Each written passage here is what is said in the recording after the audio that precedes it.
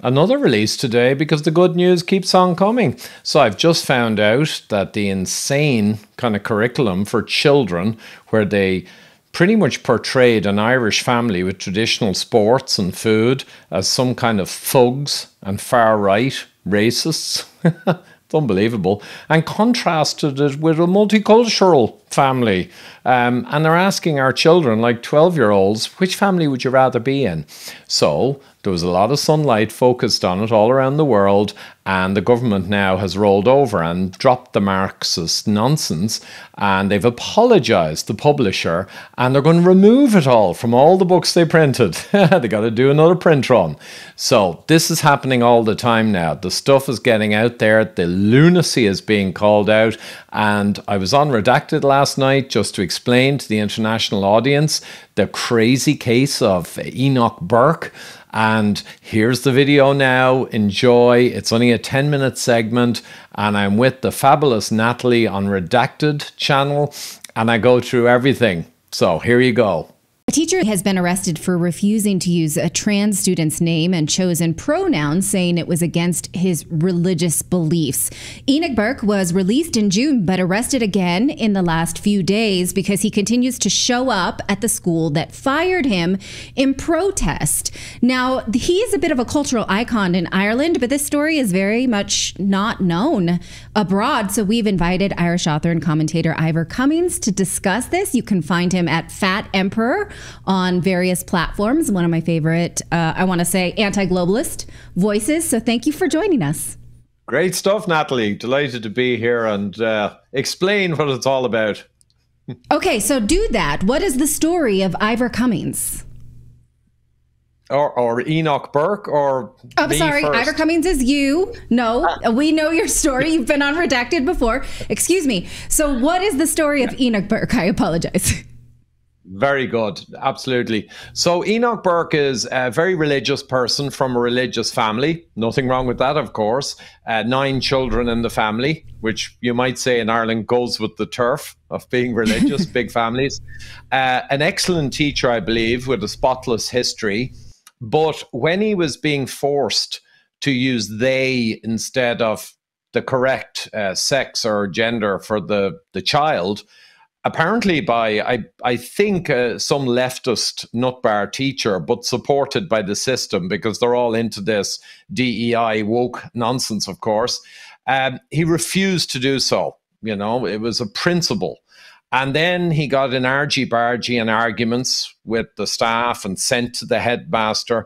And I suspect, to be quite honest, they might have let him just not address the student potentially, but it was a point of principle. So what got him in trouble was he went to a meeting, and I think there were some parents there, just a general meeting, and he put up his hand and he raised the issue, and he wanted the issue opened up. So he wanted the spotlight on the issue because it was offensive to him to go against biology, not to mention his Christian religion, and that they would have the audacity to tell him to call a child by the wrong sex. As we know, it's absurd. And then because he persisted, they kind of wanted him off the school grounds and suspended. But he came back and turned up at the school. And that's when it got kind of legal. And then the courts were brought in and they were insisting he had to sign off that he would not go near the school again. I think a kind of a barring order. He refused to do so. And when he went back to the school, he ended up in the clink or in the lockup. So they put him in Mountjoy, Ireland's infamous big jail. And the interesting thing was when he would not recant, if you will, think of this like the saints of old. He would not recant. He would not agree.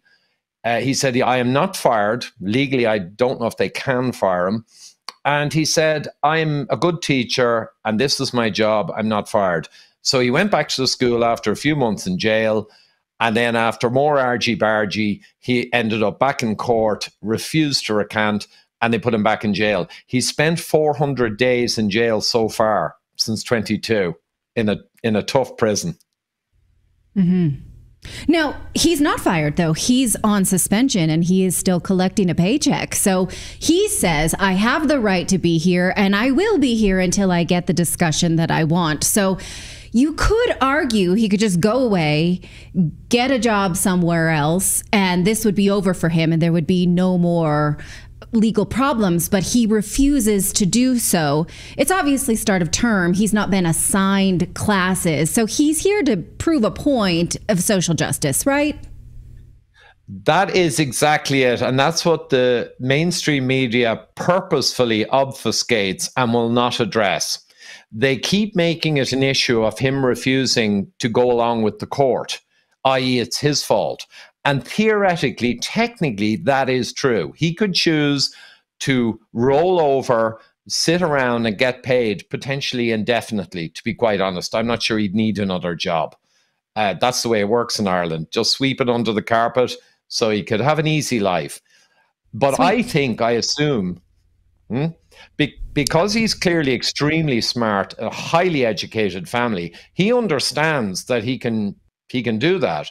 So this is a point of principle. I think he is trying to draw spotlight onto this insanity that's infecting our culture. So I think that's what he's doing. Now, 50, 60 years ago, you got a lot of people did things like that. You had a lot of principled people who were very forceful, you know, and people kind of respected that if there was an important issue at hand. But nowadays, with everyone indoctrinated and hypnotized, everyone just says, oh, he's mad. You know, It's a very interesting one. Yes, exactly. And he is still appealing his suspension because I think most people don't realize that Ireland is ground zero for gender ID. The government changed the laws to allow someone to change their gender without even a filing fee or any kind of requirements. You could just go and get the documents. And that was done very much under the radar. So the laws now are against him. So he will then have a tough time appealing the suspension, right? Yeah, exactly. And I often say to people, you know, a certain Adolf always changed the law before he did anything. So in the end, technically, he never broke the law. It's the exact same thing for all of history with these totalitarians. So they're changing all the laws. Twice they failed in the hate speech law that we talked about before. Absolutely insane, 1984 wording. And now our prime minister says, we're going to get it through before the end of the government. So the woke stuff, the new books in children's school, right down to 10 years old, going through all weird sex stuff and multi-genders. And then they're even hinting at, you know, children can not tell their parents, but they can work with the teacher on some of these matters, right? Mm-hmm. All this madness is coming down from the UN, essentially. And if you go behind that, you have WEF, Rockefeller Foundation, Open Society. So this is tops down, but it is a feel that it's kind of grassroots up. It's not.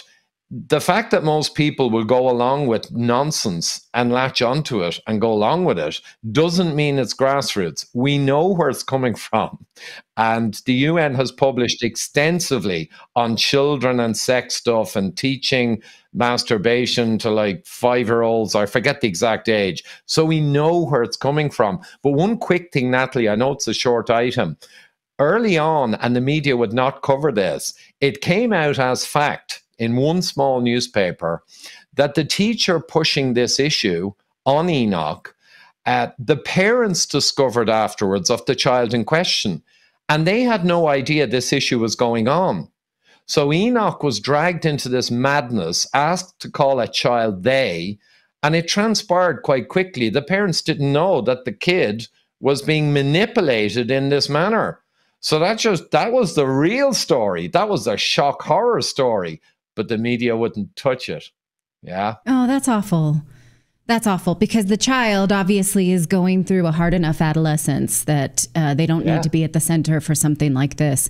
And in fact, Helen Joyce, and she's an Irish journalist as well, in her book Trans, talks about how trans activists purposely wanted to hide gender ID change laws or the change of these laws from the Irish people because they don't want to have a discussion about it. Now, this is something, as he was arrested, that Enoch Burke is saying, we need to discuss this. That's why I'm going to stay here, because he wants to talk about not just pronouns and transgender names, but also puberty blockers and things like that.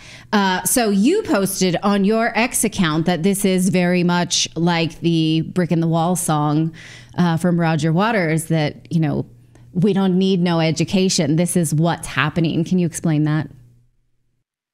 Yeah, essentially, someone made a clip with that song, and I thought it was good.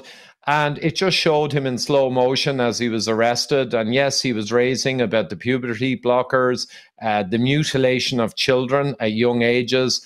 And basically, his point is our society now is being destroyed by some kind of insane influence. Now, he's 100% correct on that. I don't think he's aware the extent to which all of this madness is published in the UN and elsewhere. But he just knows something crazy is happening, and he doesn't want to see his society disintegrate. Now, he's never forced his religious views. He was very clear on that when they tried to suggest he was. He is simply conscientious. I will not be forced myself to do things against my religion, and to be honest, against biology and psychology and common sense in this case. And yeah, the clip is great because this is about people have to rise up, start talking, and push back against literally the hypnotism coming down. Remember that, like Sage in the UK during the Cerveza crisis, you know, C19. Sage in the UK, around 50 or 60 professionals that managed the whole epidemic, around half of them are psychologists. It's nuts what's been going on. So, yeah, I think it's amazing to see his bravery. And I said in my tweet, this for me is a simple matter. Simply for me, he is, I think, or this scenario is shining a light on some pretty sick mentality that's being foisted on our children, not on us. We can handle it. So I said, I'm in support of this, not because I agree with his religious views, or I don't really have religion per se, or anything else to do with him. Just the fact that he's pointing a light on something that, by God, we need to point a light on. Right. Okay. Well, thank you for breaking this down, because this is a story that I've been peripherally aware of for a long time and didn't quite understand it until it came to a head again this week. So hopefully if more people understand it, they'll say, let this man have his conversation. Let him have his day in court. So thank you for this. You can follow Ever Cummings at Fat Emperor on YouTube and X and all of the platforms. It's a pleasure to see you again. Thank you for coming back on Redacted. Thanks so much, Natalie. Next time. That'll do it, folks. Love that channel. They're getting huge amount of real news out there against the lamestream nonsense. And as always, really appreciate the support I get from existing Patreons and PayPal supporters. Anyone else who can jump in and support a bit. I'm doing another vlog today for my Patreons. I do a couple a month. And I'm also doing a monthly Zoom call tomorrow with certain tiers of patrons where we discuss all the issues and make sure we're strong together. So great if you can hop on there, and until next time.